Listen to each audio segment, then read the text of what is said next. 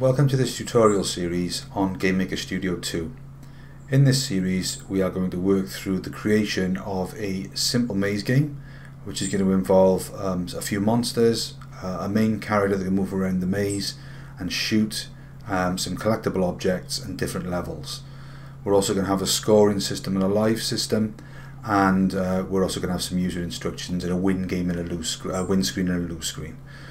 So the purpose of this tutorial series is twofold really. You can either work through the tutorials one by one and create the game along with me, or if there's an element of the Gamemaker that you're struggling with, maybe collisions or getting an object to fire a bullet, or what happens when a character hits a wall, then I've tried to break this video series down into logical steps so you can dip in and out as you need. So I think the first thing I'm going to do is to show you, I'll give you an idea of what you are going to be creating over the course of this video, or over the course of this series. So let's have a quick look at the game, and I'm just going to talk you through some things that you're going to need to know about sprites, objects, rooms, etc. So let's have a little look at the game. So this has already been coded, I've already worked on this, and this is the type of thing you're going to be creating. So I'm just going to run the game. And you can see the first thing that happens when I run the game is I'm greeted with a menu screen or a welcome screen, which gives the user some instructions, and it says press enter to start the game.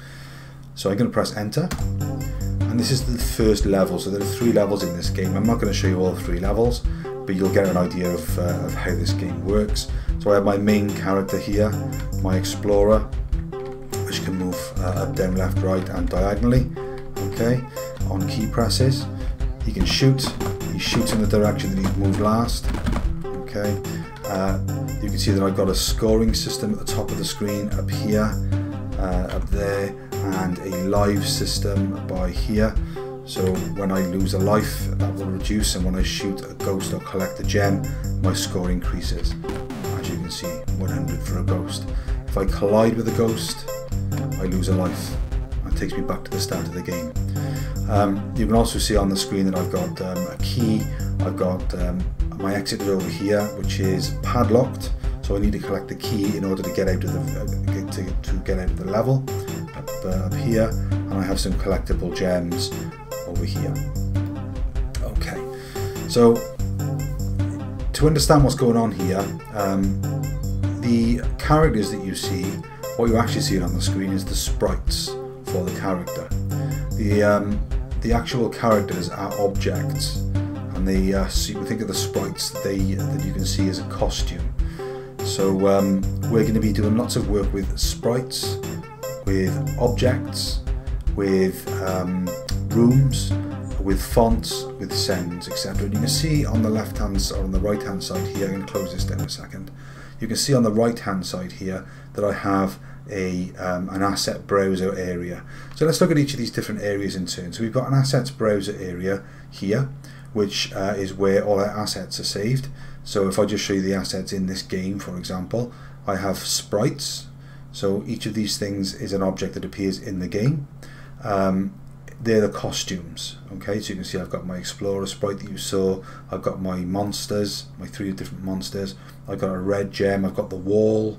I've got a yellow gem. I've got a bullet somewhere as well. There's the bullet there. That's just a plain white square. I've got the exit. I've got a lock. So all of those things are sprites. Those are the costumes that the objects wear. So if I go up to my objects list, you can see that I've got objects now which have those sprites attached to them. So if I open up the Explorer sprite, for example, that's the sprite. Okay, I'm going to close that down. If I open up my Explorer object, this is the object that has the sprite attached to it, and you can see that attached to this object are all of the things that can happen in the game to do with the Explorer, or my main character. So what happens when I press the left key, the up key, the right key, the down key, the space key? What happens when I collide with objects? So there are lots and lots of different events that are attached to objects, and I don't want you to be concerned about that. We're going to go through those as we go through the tutorial series. They start off very easy, and once you do them once, I think you'll find that you will have a pretty good idea of how to use them to reuse those particular events. We also have things like rooms.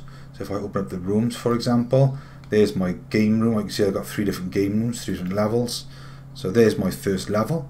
Okay, so all I've done there is drag the objects onto the screen, and again we will go through that. You don't need to worry about it. We have that's level 2 and level 3. Okay, so we've got different levels. When I create the game with you, it'll look slightly different to this, because I'm not going to do the same sort of game again. And I've got some windscreens and things like that. I've got some, if I minimize these so we get rid of some of this clutter. I've also got sounds, so we're going to look at creating a backing track for the game, and some sound effects. I've got some fonts, okay, which are the fonts that appear on the welcome screen at the start of the game. So that's the asset window. So in the asset window, or in the asset browser area, that is where I have all of my